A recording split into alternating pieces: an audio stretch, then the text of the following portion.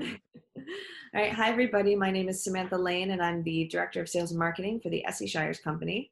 We are bringing you this very exciting episode of Shires TV, still from my home right now, but we are very happy to also be in the home of the legendary Ralph Sauer. This is a great opportunity for us to be able to connect with some of our artists and connect with all of you out there on Facebook or watching on our YouTube pages. This is really going to be fun. It's a fun chance to ask Ralph some great questions about trombone playing, to talk to him about his career, very legendary career in the Los Angeles Philharmonic, and also chat with him about pedagogical things, his arranging. So if you have a question for us, you can always pop it in the comments or just say hi. I'm going to be monitoring those, and we're always happy to work in as many questions as we can. But let me just see. I think we should be all set otherwise. And Ralph, I would love it if you don't mind taking it away and letting us know a little bit about how you came to be the legendary Ralph Sauer. Where did you grow up? When did you start playing the trombone? How did this magical world of trombone playing happen for you? Well, first of all, thank you for having me, Samantha, and Shires Company. I started in the 4th grade. Everyone in that area was given the opportunity to take an instrument. I was born in Philadelphia and grew up in a suburb of Philadelphia, but they had a very good band program. And I wanted to play the saxophone. I liked the looks of them, but by the time they got down to the bottom part of the alphabet, all the saxophones were gone, so I ended up with the trombone. So that was the beginning. I had a very good elementary school teacher, Joseph Doran was his name. And by the time I was maybe 12 or 13, he realized he couldn't teach me much anymore, and got me with Robert Harper of the Philadelphia Orchestra. So I started with him, I guess it was 12 or 13. Oh. And he got me in the Philadelphia Youth Orchestra about a year later. And I can tell you the exact moment that I decided to become an orchestral trombone player is when we were practicing the Sibelius Second Symphony and with the youth orchestra, which was a very good orchestra, and it's still a very good orchestra. Yeah. And just the great brass writing and the wonderful sound of that music. I said, this is what I want to do. So at age 14, I kind of knew what I wanted to do, which is very unusual for most teenagers. You go to college, you don't know what you want to do. Yeah, you're still working it out, of course. Yeah, of course. So, but as luck would have it, my parents, my father was transferred to Syracuse, New York. So I moved up there for the last 2 years of high school, and was lucky enough to be accepted by Emory Remington at the Eastman School for Saturday morning lessons. So I took from him that school year, and he made me aware of a special program they had at Eastman called the Accelerated Program, where if you went for 2 summers after your junior year and after your senior year, you would enter as a second-year college student. Wow. And get a degree in 3 years. So I did that, and so I actually studied with him 5 or 6 years, counting all the summer work. And but then the Vietnam War intervened, and I lost my deferment, and was lucky enough to get in the Army Band in Fort Myer, and spent 2 years, 7 months, and 5 days there. Wow. And, it was not a happy time, put it that way. I was not a happy soldier. And so when I got out, there were a bunch of auditions, and the first one that came up was the Toronto Symphony, and all the others were section positions. This was the only principal opening. So I went, and Seiji Ozawa hired me, and spent 6 years there. And then I loved it there. It was a great city. I had great experiences.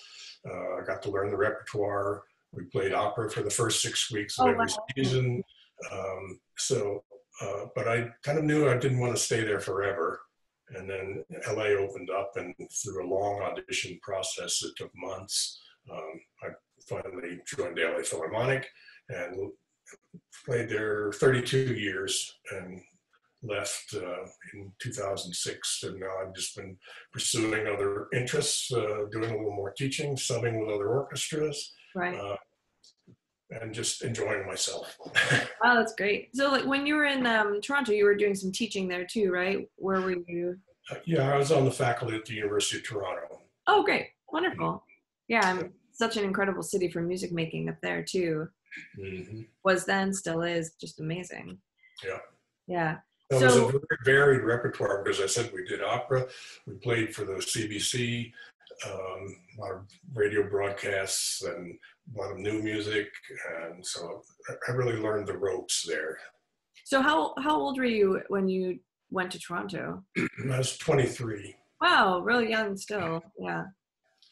Yeah, but I had 2 really good job offers before, but they figured out that I would be drafted as soon as I got there. So wow. I had to, you know, that was another reason why I was upset about having to interrupt my career. But in hindsight, it was okay. And it was better than being shot. Yeah, yeah. And things led you to the place that you were supposed to be in the end. Yeah, yeah. Amazing, yeah. But I thank my teachers that they made me a decent enough trombone player that I could do that instead of being a second lieutenant in the front of the platoon. Yeah, oh, absolutely. I was going to ask you, just, we were talking a little bit about like your influences and your pedagogical influences. Studying with Remington, what was that like? I mean, his work and his, like, you know, impact is of course huge to the entire trombone community, brass world, but getting to study with him for so long, what was that like for you? Well, I wish I could give you a real nice chapter on this, but it's almost impossible. And if you talk to any other Remington students, they'll probably have a very similar answer. Yeah. He sang every note that you played in your lesson. He never played an instrument for you. And somehow you learn by osmosis. That's the only way I can describe it. Oh, interesting. And as another interesting point, Robert Harper never played a note for me in a lesson. So my 2 teachers, there was never a sound model that they showed me. And I know it's unusual, but I think in a way I was able to develop my own concepts and sound rather than being too influenced by another player. Wow, that's wild. I'm not recommending that for other people, but it is true in my case. Yeah. So did you carry that into your own teaching, or did you do a blended Remington style / Sauer play and make people appreciate that? Well, I wish I could teach like Remington and could teach like Harper, but you have to put everything together and, yeah, of course, you know, own results somehow. And that just would lead me to my basic philosophy of teaching is I go by results, not by a method.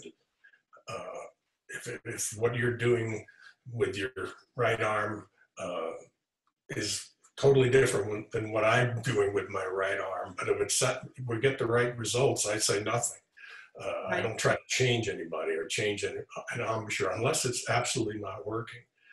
If you're doing something fundamentally wrong and just keep practicing it over and over and over again, it's usually not going to get any better. And practice doesn't make perfect, as we know. Practice makes permanent. Right. And it's so I go by results rather than trying to teach someone a method.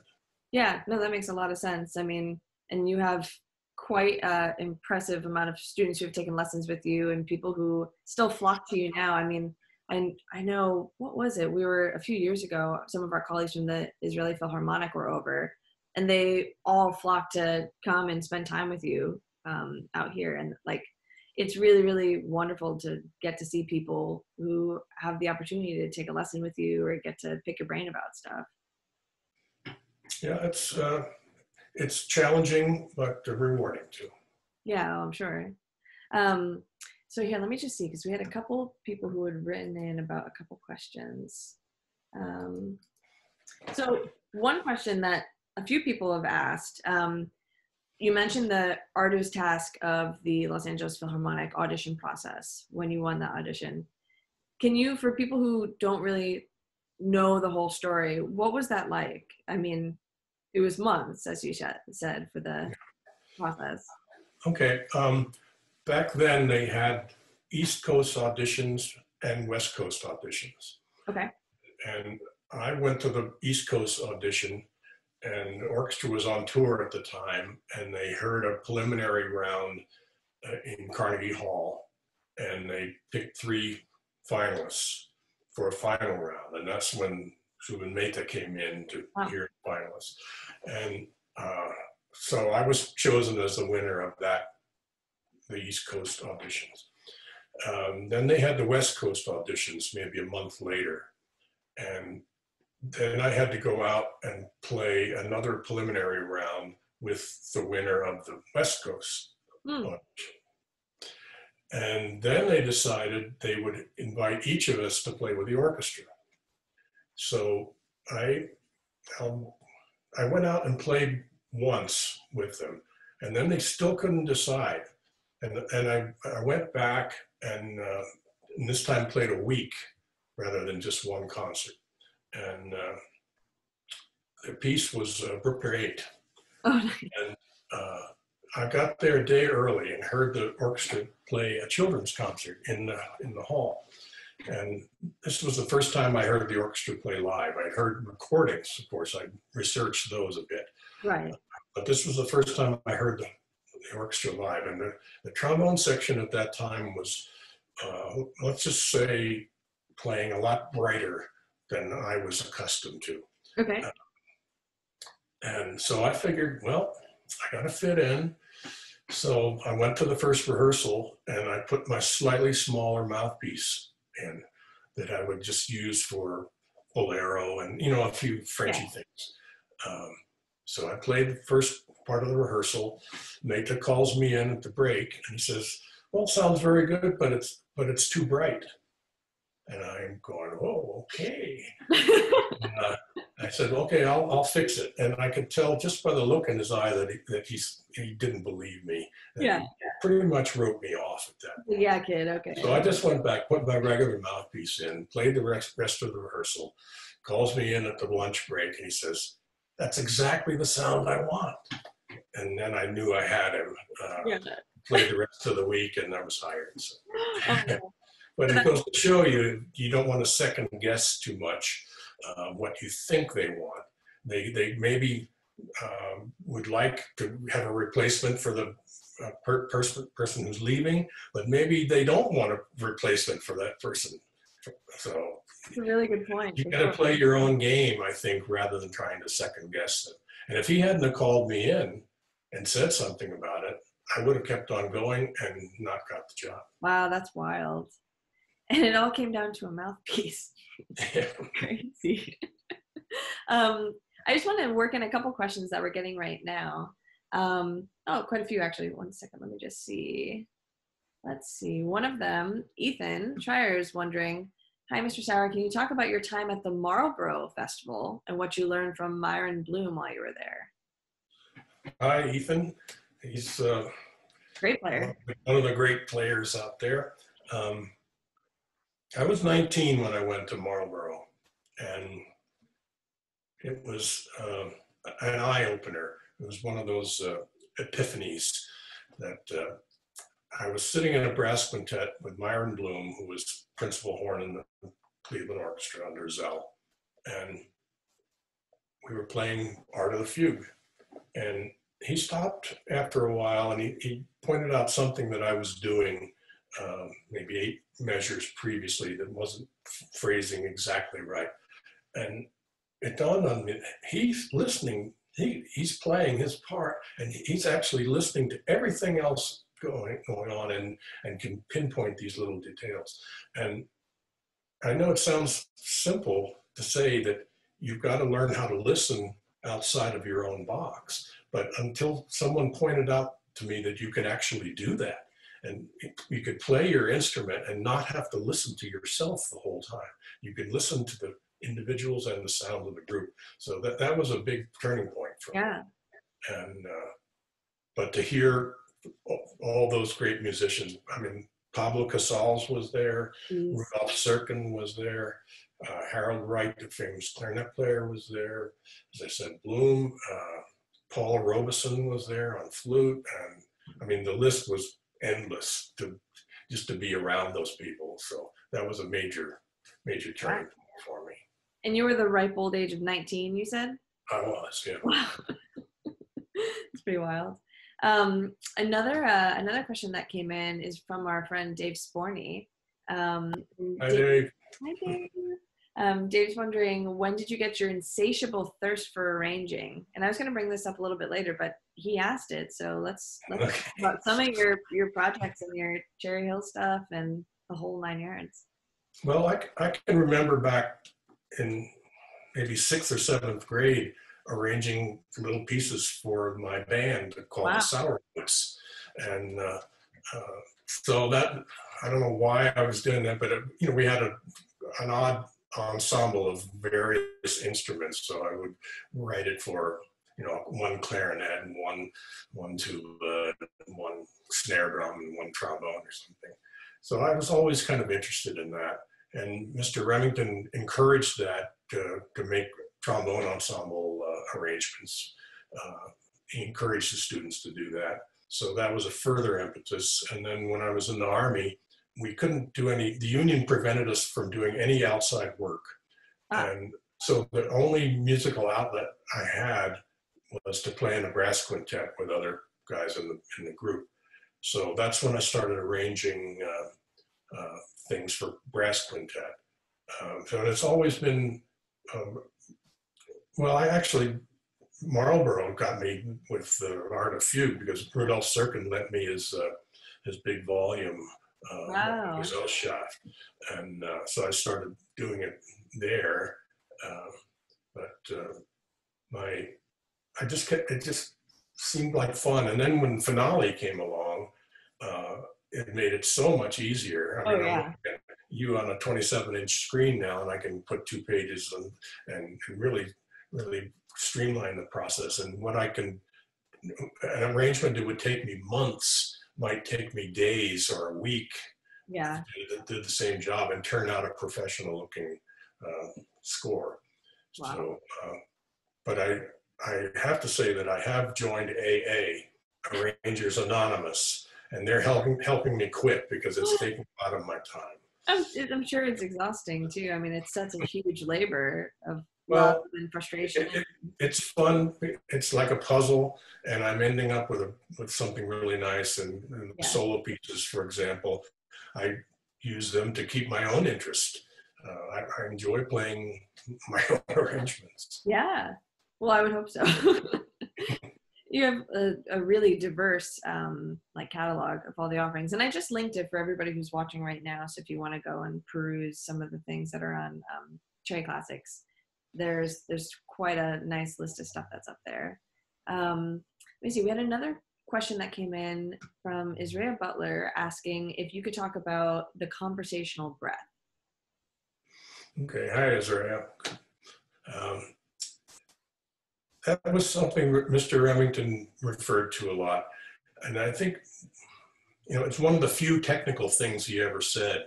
I think is to make sure you didn't over breathe too much. The concept is to breathe for the demand of the phrase rather than to take the maximum breath for everything you play. And if we had just a few notes to play, he would just say, use a conversational breath, enough breath to just say, hello, you're looking good tonight. Something like that without over breathing. So that's what he was referring to. Oh, neat. Okay. So I'm sure that can vary between orchestral playing, chamber stuff, solo, but it's still the same idea of a conversational breath, no matter what the dynamic. It's just a slightly different approach.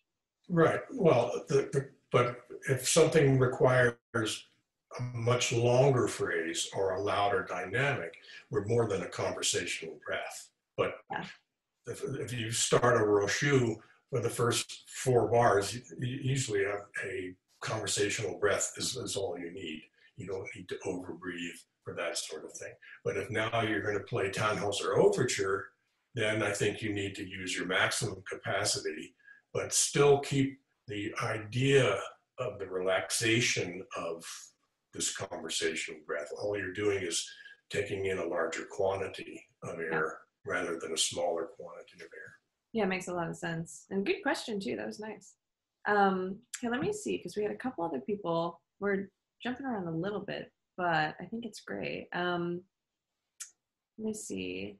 So another question that somebody had written in with was, what was your experience like as a founding member of Summit Brass? This is a very cool topic, because I mean, another like landmark group of people and just an incredible organization.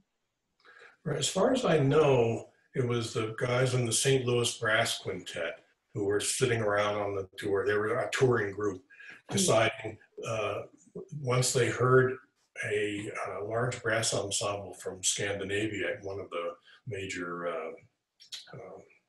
conventions, how they could expand the group. And so it kind of led from there that that group made recommendations of who they thought would fill in. And we ended up having somewhat a flexible group. Even though we had 4 trombones, we probably had 8 different players that came in and out at different times.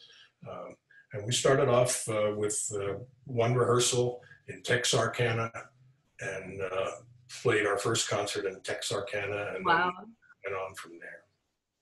And who was in the early days of that group?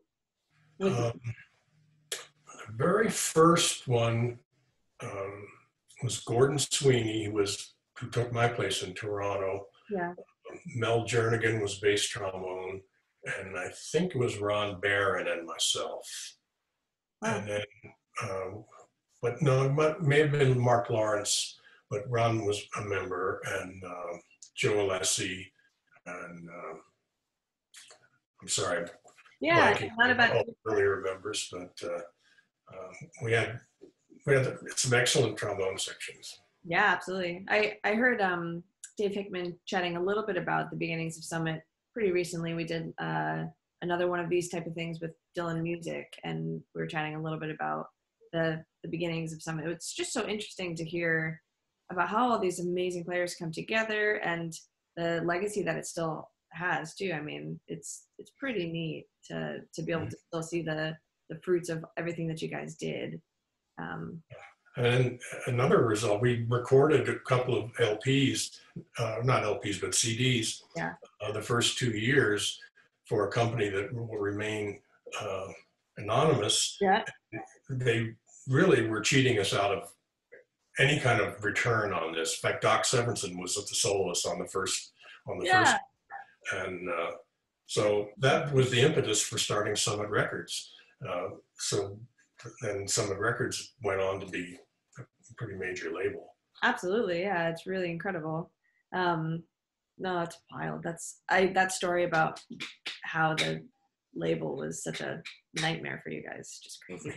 Oh my gosh. Sure, there was quite a bit of beer consumption during those times. In the first couple of years of Summit Records, until we hired an accountant, we were actually losing money on every sale the way things were set up. So it was tough there at first. Yeah, no kidding. So we have a question that just came in from Jeremy Santiago saying, hello, Ralph, what is your approach to increasing range and endurance? And this is this is a great question, because we had somebody else who wrote in about how do you work on endurance, especially when you're playing in a large orchestral group like the Los Angeles Philharmonic. Well, endurance is a tough thing to practice. I remember my teacher, Harper, saying that he tried, because they had a shorter season way back then in Philadelphia Orchestra, and he said he tried different things, like he would go on vacation for a couple of weeks. He tried taking his instrument and practicing every day. Then he tried taking just his mouthpiece and buzzing on it a little bit. Okay. And then he tried not playing at all for the vacation. And he said nothing made any difference except for being back on the job for a week. then he was able to build the endurance. So I'm not sure how to tell you how to build or endurance for an orchestral situation. If I were doing it, and I've had to do this recently because I've had to play some with another orchestra, and what I would do is I would get a page of a Bruckner symphony, a page or two, and just play through it exactly how I thought I would be playing in the orchestra, and count the rest, everything. Just play something like that every day, maybe a different page, so you don't get crazy. And that, I think, gets me closer to the endurance I need. But I remember 3 years ago, for the past 3 years, I've been playing with the Malmö Symphony in Sweden. Right. And a great orchestra, great hall, great people. But the first thing I had to play was Alpine Symphony. And to get in shape for that was tough. Yeah. And so what I did, in addition to the Bruckner, I played through the Alpine Symphony every day, counting the rest, everything, just trying to simulate a performance. Yeah. Other things that sort of work are long tones. I have different patterns of long tones, again, so I don't go crazy. But I haven't figured out the exact combination of how to get endurance for orchestral playing. It's tough. As far as extending range, I like to, I haven't really warmed up, but no, this is great. Do things like, get a pretty good sound on that F. And gliss up to the B flat, keeping the right sound quality. And the C, and then when you find this happens, you fall off the cliff. You've reached a spot where your embouchure is not strong enough to go any higher.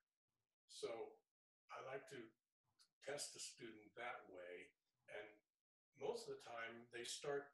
If they fall off the cliff, I tell them what to do. Blow faster. Right. And the next time they do it, it pretty much works. But you'll find then you do A to D and C to F, and it's unlimited. And you almost can show yourself what you have to do to get into the upper register. So you really are going like incrementally through the range to try to test yourself and see how far you can push it safely. Only going up to a high C, that's where you can do it correctly. I say don't go any further. Yeah. Practice up to that range, and you'll build up the strength. So the next time you need a C sharp, it'll probably work on its own. Right. If you try to force or do something incorrectly just to squeak out a high F, you're not learning how to do it correctly, and it's a dead end. Yeah, and that makes a lot of sense. Let me see. Somebody had just let's keep talking about practicing a little bit. Gordon Cherry was writing in and saying he'd love to hear you talk a little bit about a typical personal practice session. How has it changed for you over the years, and what is like the most satisfying thing for you to include in your practice session? Well, other than a beer at the end. Thanks for putting me on the spot on this, because I was never a big practicer. I did my share of practicing as a student, but I'm not the kind of player that needs to relearn how to play every day. I don't need to start at the beginning. I don't need to do breathing exercises and then mouthpiece exercises and long tones and go through this huge routine. I'm up and ready after 5 or 6 minutes playing. So that being said, I was never a big practicer. I would only practice for what I needed for the work that was coming up. And because I was playing a lot, I never practiced a lot other than I was always playing. So unfortunately, that doesn't work so well now when I'm not playing all the time. Right. So now I've tried to get a little bit of a routine going. I do my warm-up, but then I do warm-up style exercises for a little bit longer even though I don't really feel I need them as far as a warm-up type of thing. But what has kept me going is these new arrangements of the solos from major composers who never wrote a trombone solo. Right.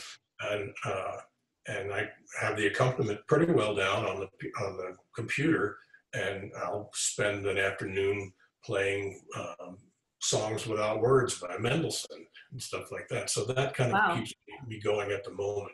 But if I have something to do with an orchestra, I'll go back and try to get my endurance up, as we talked about. Right, yeah, that makes a lot of sense. And are those new arrangements available yet, or are you still finishing? Oh yeah, I mean, there's hundreds. Yeah. I mean, think of a major composer of the last say, 1750 to 1950, and I found something that works. That's awesome. Let me see. So we had another person who had written in a little bit, just talking about hearing you on a recording and just loving your sound and also the quality of your articulation.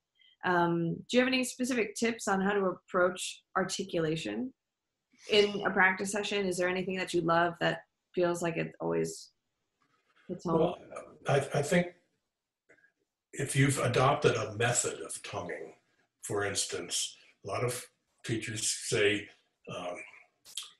if this is your upper teeth and this is your lower teeth, there we go. Yeah. Put your tongue up there on the top of the teeth and up in the beginning of the hard palate, and tongue there for everything. Well, if you're not getting the results with that, and I doubt that you ever will get your results with one tongue placement, you've got to have the realization that you need to change. And again, we're going by result. I try to get somebody to play a perfect attack on a middle B flat, for example. Okay, once you can do that, you can essentially do it anywhere on the horn. But you can't keep the same tongue position. Sure. You got to let yourself experiment. And once you find where your tongue position should be in the upper register, where it should be in the lower register, now you've developed your own method based on result. It's pretty wild. It's awesome. And in terms of sound concept, I mean, here I've gotten to hear you play, and a lot of us have grown up listening to recordings and hearing you on the recordings. Where did your own sound concept for a tenor come from? That's a good question. As I said, both of my teachers never played for me. Right. So one of my sound models, I suppose the major one, was Gordon Pulis. He was actually an Eastman student too. A generation before me, was in the New York Philharmonic. And even though they were on recordings and the playback equipment and recording equipment wasn't great in those days, there was still this compact, beautiful sound, not a big widespread sound and not a laser beam sound. And there were a couple of other people at Eastman in the Rochester Philharmonic, notably George Osborne, rest in peace, who I played quartets and trios with quite a bit. And he had that beautiful compact, round sound with lots of high overtones as you got louder. A lot of the concepts back then and today are a big dark wide sound, and as you get louder, it sounds like you're turning the volume up, but the sound quality doesn't change; it just gets louder. I think the fortissimo has more brilliance in it because that's the sound of the fortissimo. If it's just a big dark sound that gets louder, it's not my concept. And I think I, again, kind of got that by osmosis from those people. They never told me about it. It was just, I heard it and, this is what we have to do. Wow, that's pretty incredible. I mean, and you can hear that in your playing, and I can hear that in a lot of people who have taken lessons with you or appreciate your playing, that same color as you kind of bring in the dynamic range a little bit more. And it makes a whole lot of sense hearing you talk about it and say it too. And that's a good segue to the Shires trombone. Yeah, too. let's do it. Let's talk about it. Because that instrument makes it easier for me to do those things, to make the changes in color. I must say, when I was always a con player. I played on a con Elkhart Con 8H for the majority of my career, and this was an instrument that had enough weight to the sound, but it was able to be colored from loud to soft. And this was the model that Steve and I used to develop my horn. And the main reason being that I was having trouble traveling on my own with instruments being damaged. And Con was not very responsive at that time to replacing bells and slides. And so I got the screw bell idea and a flat case idea that would solve the problem. And Con wasn't interested in developing it. Mainly, it's a big corporation. They can sell everything they make before it even goes out the door. So there's not a big incentive for experimentation and innovation. But Steve was willing to do this. And we started with, actually, this horn behind me is my backup horn. I'm in Arizona right now, so I don't carry horns back and forth. I just leave this one here. Yeah. But it's a very lightweight bell, et cetera, et cetera. We tweaked that to be as close as possible to my 8H. Yeah. But with the valve, and having the valve is a big thing, and we couldn't do that years ago because it really compromised the horns. So we got this horn to where I really liked it, and then started cutting the bell. And the first one was terrible. We used an Alexander ring, which was too big, and it was too close to the flare, and the low G went woof. Okay. But after tweaking it, different positions, different metals, different weights, all of that, I've ended up with a horn that actually liked better than this one. Okay. And the original expectation was that it would be a compromise somehow and would just be used for travel, but I actually like it better. And then the saga of the case went over about 8 years. Forever. Trying to get somebody to make this thing, and it was one fiasco after another. And finally, Ryan Richmond at Eastman, they were designing new cases for all the horns and for the Shires horns, and he was able to get this Italian company to make this really super nice flat case. And so far, my travels have been successful. It's never had to be checked. It's fit in every overhead, even the smallest planes. Yeah. It essentially never leaves your hand except when it goes through the conveyor belt through the security. Yeah. So you've always got it. I think it would survive a gate check, because when you remove that flare, that's where all the damage happens, because it gets this big area gets slammed against a small area. So if you remove the flare, I think unless they throw it out of a 100-story building. I hope not. But you have to expect that they are going to throw it at least 10 or 20 feet. Yeah. Oh yeah, and you see horror stories of people's instruments, and it's really nice. The gate check guys, I slip a 20, and maybe they're careful, but the guys are taking it off. You haven't had a chance to dip them. And these are the things that usually go on the plane last. So they've got it all filled up. And so they take your case and throw it to the farthest reach of the hold. Right.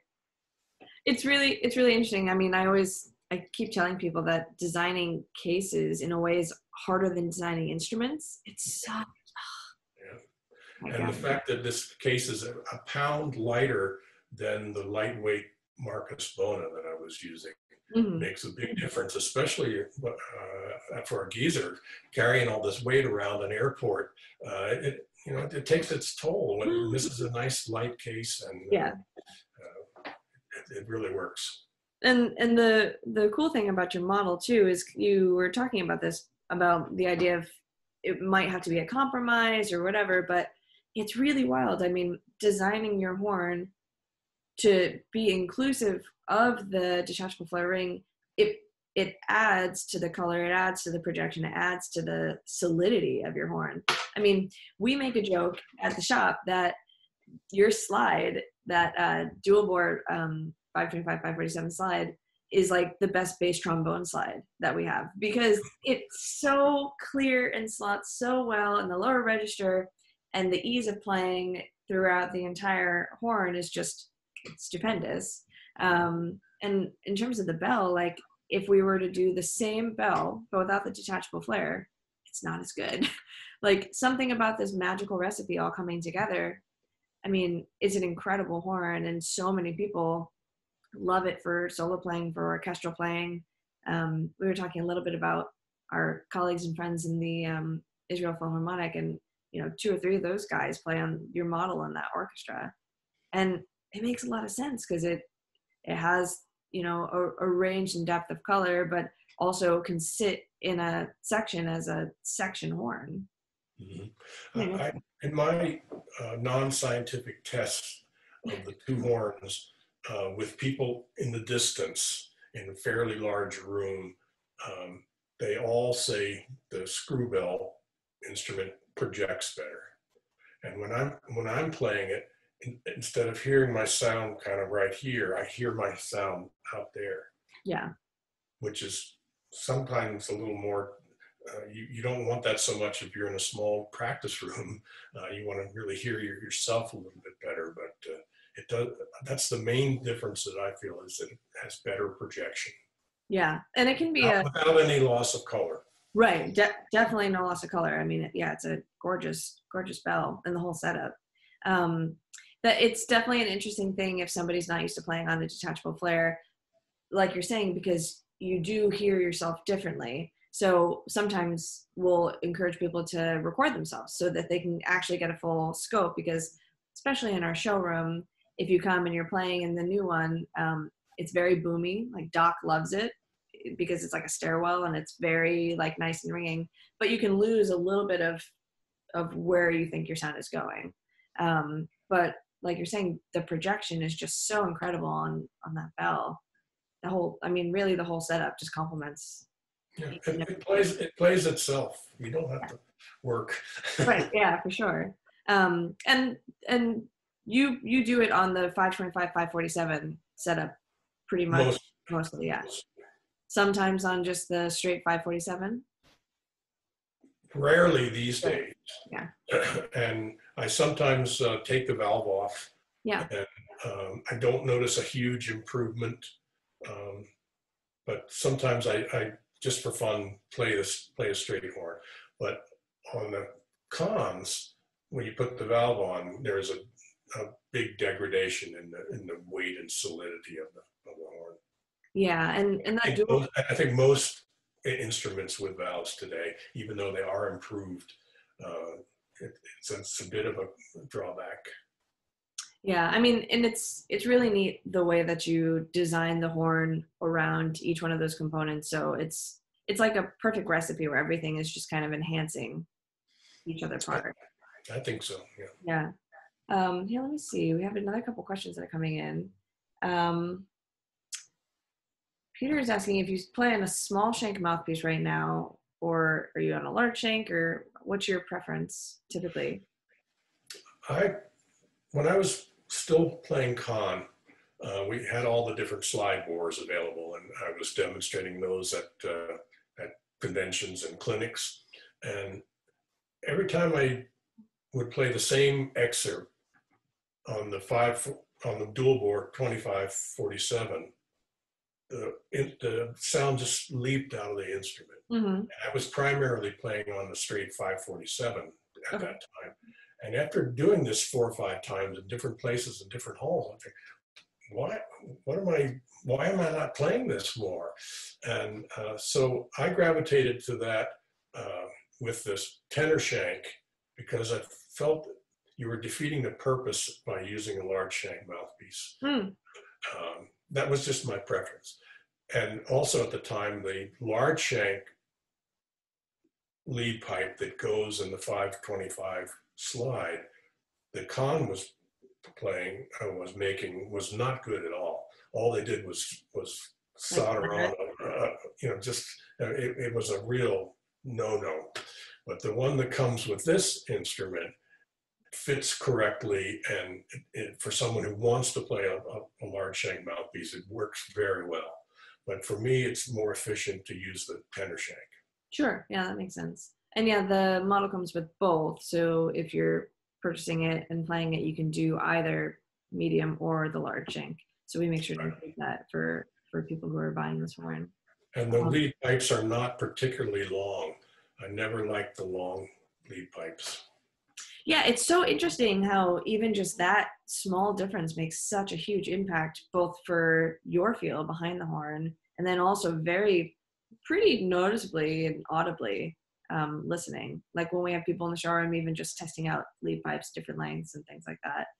A long lead pipe is very different than a standard or slightly shorter kind of setup. Can you describe how that feels to you, just for people who maybe haven't experimented with these different lengths? It's been so long since I've used a long lead pipe that I don't even remember. But at least it's easy for people to experiment with these today. Years ago, I didn't even know there was a lead pipe in a trombone. I didn't. When I first went to LA, it was the first time I'd ever seen a removable lead pipe. Yeah. But now it's common for everyone.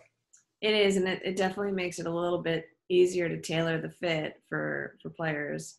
But it's really nice that we're able to include both of them with your model. I mean, you have so much capacity for exploring the instrument with both options. And I know that some people like both in different applications, and it just kind of depends on the piece or which ensemble that they're playing in. So it's really kind of a nice thing. So when did you first come to Shires? How many years ago is that now? Is that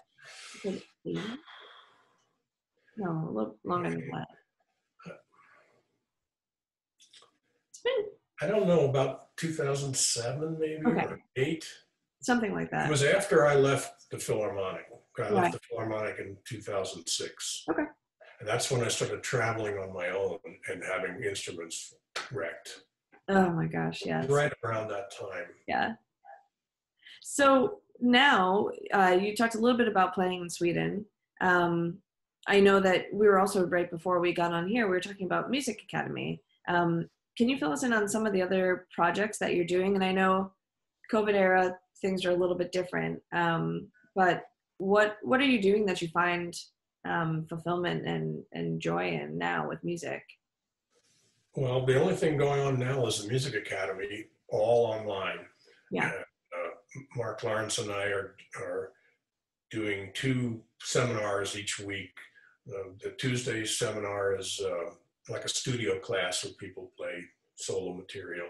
And the Thursday class is a orchestral excerpt class in preparation for an audition for the London Symphony to go to London next year to study and play as an extra in the orchestra. This is a 4-year partnership we've had with the London Symphony. Wow.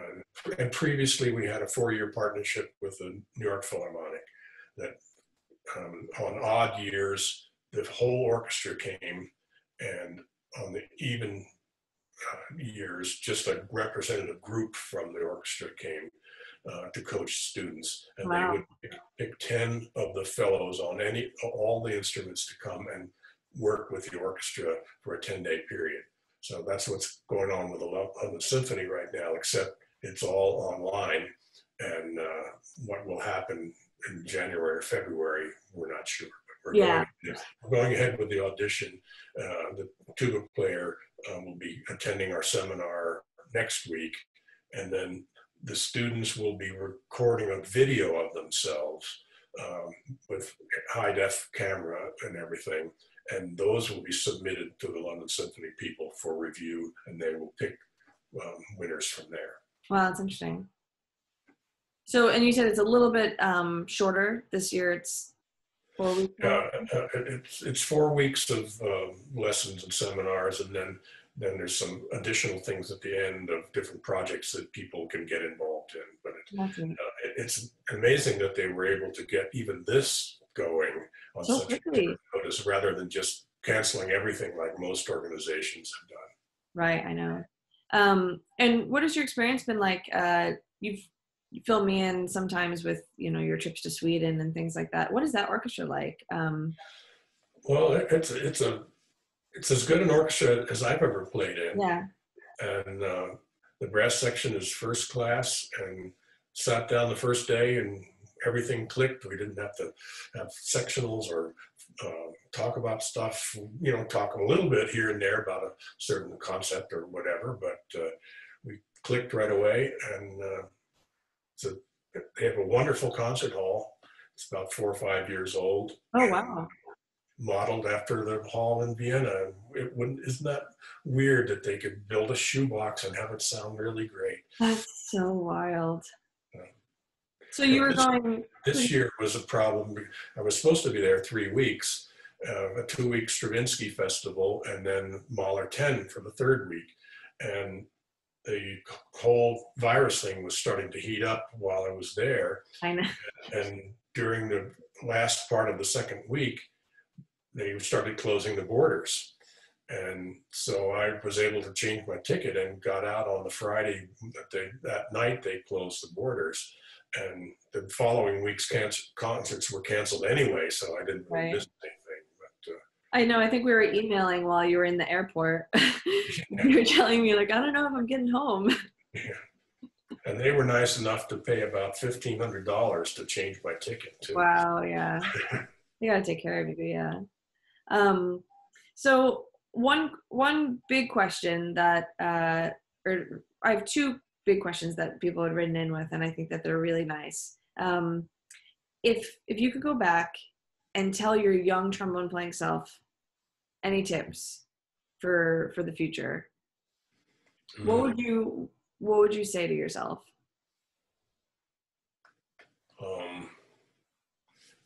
Try to be nicer. You're a pretty nice guy. I think the key is learning how to listen. Yeah. And if I really learned how to listen sooner, that would have helped a lot. Okay. Do you mean listen to what people are saying, or are you talking about playing? Everything. Listening to yourself, listening to other music, listening to this other people in your group, just really learning how to listen rather than just play. Yeah. No, I'm pretty sure all of us could take part in that a little bit guilty. And then the other question, let me just find it really quick. The other question was also really nice. You've played with a lot of incredible musicians, absolutely incredible musicians in the brass sections, throughout the orchestras, conductors, all of that. Are there any qualities that are consistent between some of your favorite people that you've performed with or gotten to work with? Any standout qualities? Well, they're all flexible. They're not rigid in their approach. Willing to listen to other ideas. They have sound. I'll just take Tom Stevens, for example. Oh, amazing. Yeah. He had a sound, again, it was this compact sound, not big and blary and not a laser beam, but it was the kind of sound that you could get inside, you could blend with, if it was a little out of tune, it didn't matter because you could fit in there somehow. He had that kind of flexibility in his approach and in his playing. I think that's a characteristic of most of the great players that I've played with, and I've played with some great players who don't have that ability to do that, and it's difficult to play with it. Yeah, no, that's interesting. And I mean, Tom Stevens as a trumpet player is just, you know, a hero in our household too, for my husband, who's a dorky trumpet player. I mean, listening to some of his recordings and listening to the orchestra, I mean, it's just incredible stuff. Getting to hear that. Håkan Hardenberger, he came to LA as a student. I remember meeting him at that time. Oh my gosh. And I've crossed paths with him in Sweden now. And there's somebody who is a total master of the instrument, but he's so flexible that he can do anything with his sound. Yeah. I would play in his band any day. I know. I mean, that would be pretty, that's a nice bucket list kind of thing too. I mean, for so many brass musicians, just hearing some of these people that you're talking about.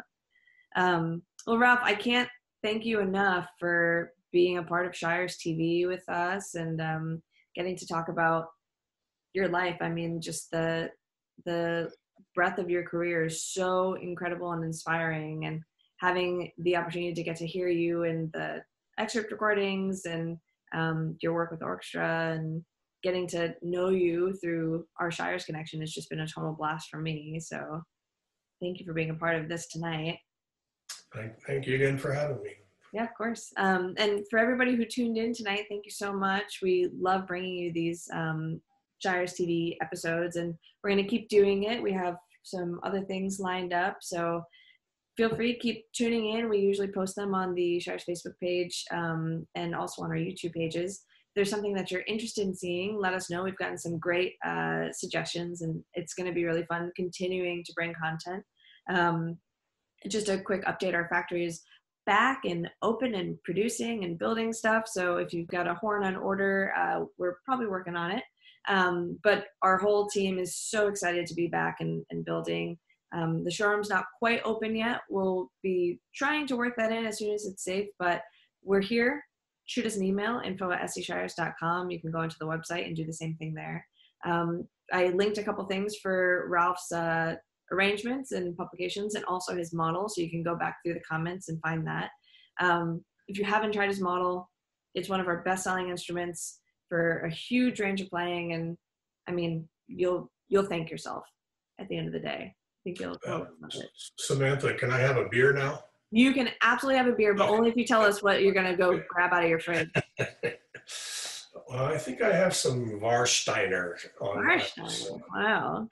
I know we were chatting a little bit about, you know, I mean, how can we not bring up beer in a brass kind of interview session? But we saved it apparently for the very end. So, well, yes, you are free to go have your beer. Very well deserved, sir. Thank you for being a part of this tonight. Okay. All right. We'll see you guys later. Thanks for tuning in. Bye-bye.